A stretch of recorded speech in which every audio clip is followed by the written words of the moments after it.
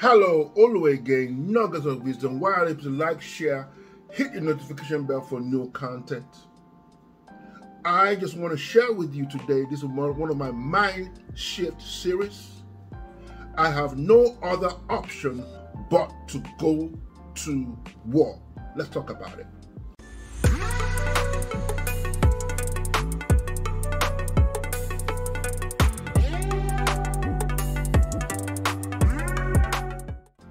Welcome back. While you please like, share, hit the notification bell for new content. Help a brother out. My birthday is the 25th of November. So I need you, my brothers and sisters who have been watching my content, to smash that subscription button. Give me good, give me some birthday present. Likes are free. Help a brother out, man. So let's get into it. If you know me personally and people that know me, I am the least confrontation person you ever meet. And I don't think that's a compliment. I think it's stupid. Let me just be honest with you. Maybe I'm a little bit too blunt. All my life, most of my life, I have lost some battles because there's some things I did not confront. I've lost some battles in my life personally that I did not push back on. And whatever you do not confront would confront you. Many things in life does not give you what you want, it gives you what you deserve. Deserve simply means that you go to war, that you demand what you need.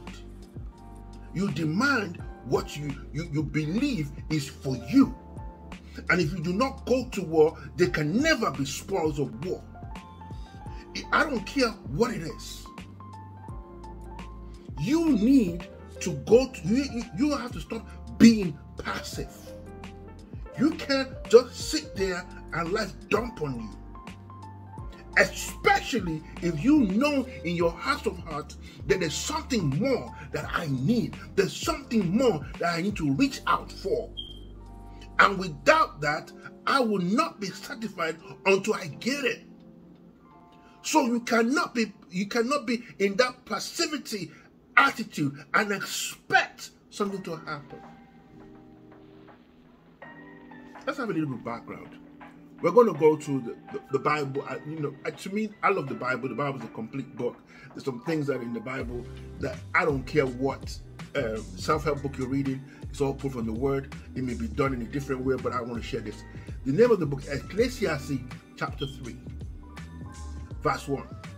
There is a time for everything and a season for every activity under the heavens.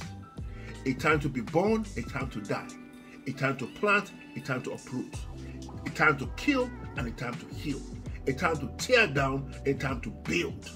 A time to weep and a time to laugh. A time to mourn and a time to dance. A time to scatter stones and a time to gather them. A time to embrace, a time to refrain from embracing. A time to search and a time to give up. A time to keep and a time to throw away. A time to tear and time to mend. A time to be silent and a time to speak. A time to love and a time to hate. A time for war and a time for peace. You have no other option, brothers. You have no other option, sisters, but to go to war. Life has passed you so long. I used to be that guy. Oh, please, let's have some peace. I used to be that person that would tell people, let me try and make this make sense for you. Maybe you will understand. I like what he said there. A time to tear down. I know probably always a little bit militant tonight. But I want to tell you, nobody's giving you anything. I've tried to be nice. Nothing was given. I had to be in a particular posture of war. I have to be in a particular mindset to go for it. As one of my brothers would say, brother, so I had to try and swing for the fences. This is a time to war. A time to scatter stones, a time to gather them. A time to embrace it and a time to refrain from embracing.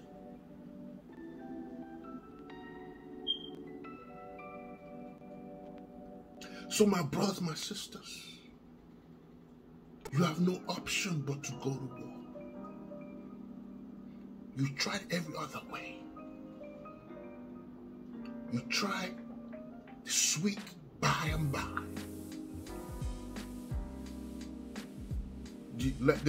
I hate when people quote the scriptures. It's blessed to be given and then receive. You've always been given but never receiving. And you at some point need to ask. This is a cycle. If I'm giving, I need to receive. If I'm giving, I need to receive. I'm not supposed to just keep on giving and not receiving. You know, some people want to go and act like a big man. If you give me money, I don't care if you're 7, I will take your money. I'm sorry, don't share me my game. Because I'm just not in the giving business. I am also in the receiving business. I need to understand that sometimes, my brothers, you need to go to war. Life is hard as it is. And nobody is giving anything for free. Nothing comes together. Your metal will be tested. Your life will be tested. So how are you doing?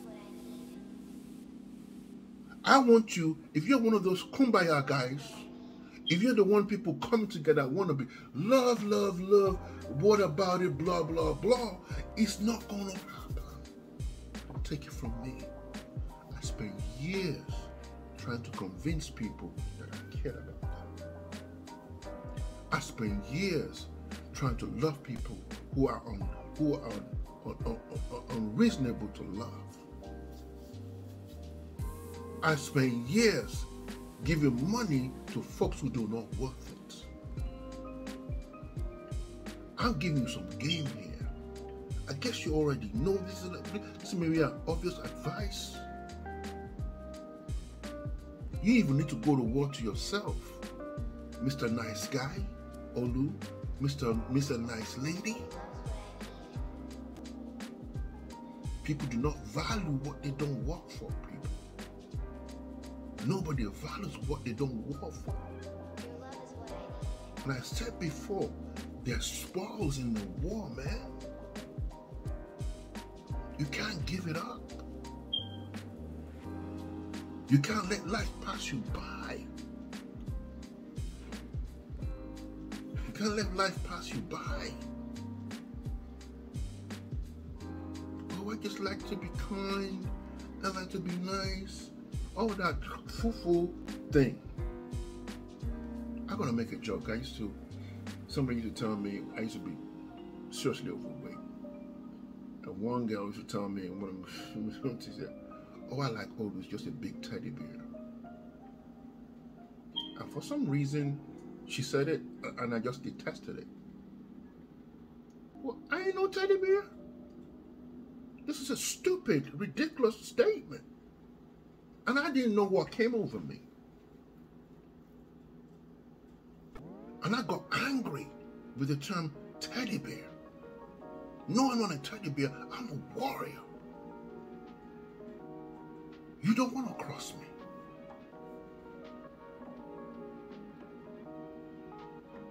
There's no rules when I have to go to war. Because life is hard enough. And when they're going to take things away from you, there's no rules that they take it away. They just take it away. So my brothers and my sisters, I need you to understand some things. You can't be a one-dimensional human being. Look at the scripture again. Verse 3, a time to kill and a time to heal. A time to tear down, a time to build. That's the Bible, man. This ain't no some fufu book. This is not some, oh, kumbaya, we love you with the love of Christ. And I don't say that's not, ain't nothing wrong with that. But it actually says it. A time to weep, a time to laugh, a time to mourn, a time to dance. A time to search and a time to give up.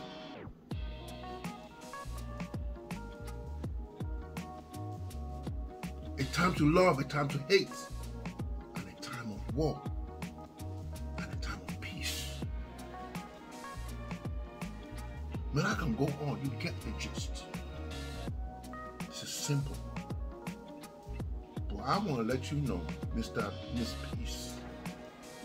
You know one thing I found out? You really cannot have peace if you don't go to war. You have to secure your peace by going to war. Olu, how do I secure my peace? By going to war. I've said it in so many ways. You set up your lifestyle. Setting up your lifestyle is a war by itself. You set up your routine. It's a war by itself. You set up what you listen to. It's a war by itself. You set up that you don't let people bother you. It's a war by itself. It's not going to just happen just because you think so. You can talk about it, but you got to go to war to maintain it. I can go on this. I think you get the drift.